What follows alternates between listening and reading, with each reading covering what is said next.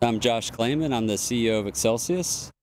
One of the problems that we're working on, which is pretty fundamental to the hyperscalers, but also modern enterprise data centers, is cooling these warmer chips.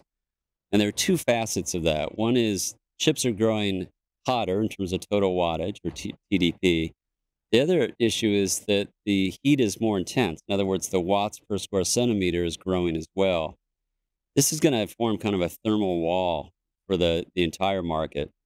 What Accelsius is doing to overcome that is focused on two-phase direct-to-chip cooling. And what that means is we bring a fluid in over the chip in a plate that looks like a single-phase water plate, and then we orchestrate boiling or phase change of that. And it's that phase change that captures a huge amount of heat energy and has some other benefits. For example, the temperature across the entire chip when we bring fluid in at close to boiling point or close to what's called saturation point is is uniform.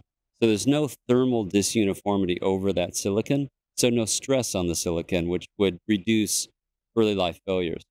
So we think we're advantaged in both the future proofing aspect of heat removal from these chips and also just allowing these chips to perform consistently under throttle point and with no sort of surface tension because of thermal disuniformity.